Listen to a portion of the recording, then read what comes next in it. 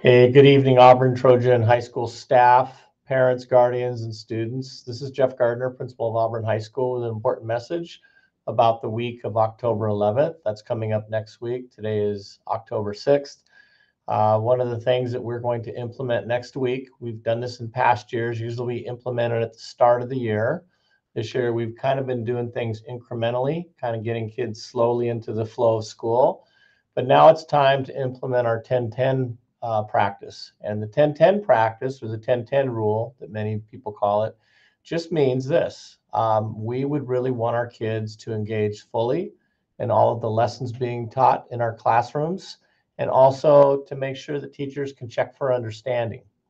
Okay, so what does it look like? We know that our students get 5 minutes to pass between classes.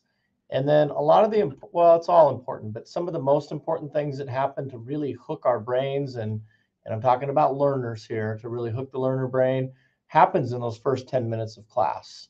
Our teachers go through good things. Our teachers greet our students, find out how their day's going, and that usually takes, 3 to 5 minutes. And then the next thing our teachers do is they do what they call a learning target, which is really what we're going to try to lead our kids to that particular day.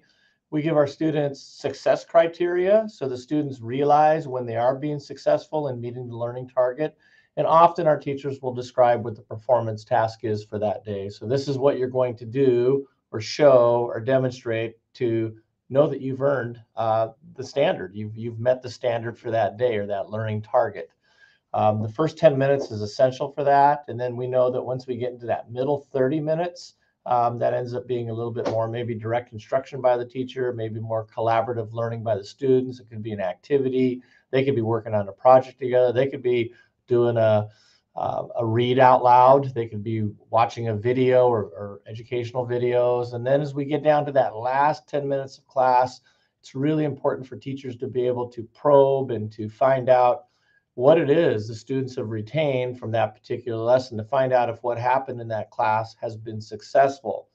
We know that we strive to make sure we meet the needs of every student, and we know that if we can get at least 80 to 90% of the kids to each lesson up to that point, we know we're going to have to spend some more time with some of the students. We all could use a little bit of extra help from time to time, but that last 10 minutes gives our teachers an opportunity to assess through a exit slip, through just questioning out loud or getting kids to do turn and talks to make sure they understood what it was they were to capture in that lesson. So the first 10 minutes and the last 10 minutes are essential to being in class, in your work area, in your seat, interacting with your teacher, interacting with other students, so that we know that the information that was shared, the important content, is now cemented in your brain. So what the practice is going to look like, students have the 5 minutes to pass to class. They really need to be in their classes before they can sign out to go use the restroom, to get a drink of water during that middle 30 minutes. And then as you get down to that 10th, 11th, 12th last minutes of the class, teachers are probably going to deny that right, because they are now going to start getting into checking for understanding and doing some of the things that are important for teachers to do. So this goes into effect. There's not going to be any signing out or hall passes during the first 10 minutes of class, during the last 10 minutes of class, or during Troy time. Now, Troy time is only 25 minutes. And if you have a reason to go work with another teacher, that's already going to be set up in the student's schedule. So we'll also work through that. But just know that this is going into effect next week. It's something we've done in the past when we're in brick and mortar face-to-face learning. We've just been really slow with implementing it this year because we've had to implement so many new things to our students. So I'm hoping for great support from our parents and guardians. Make sure you talk to your students about that.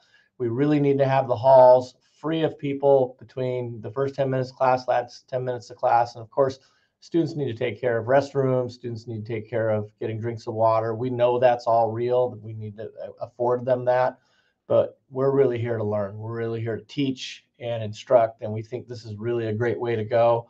So anyway, that's it. If you have any questions, as always, feel free to email me, and I will get back to you as soon as I can. Have a great day, everybody.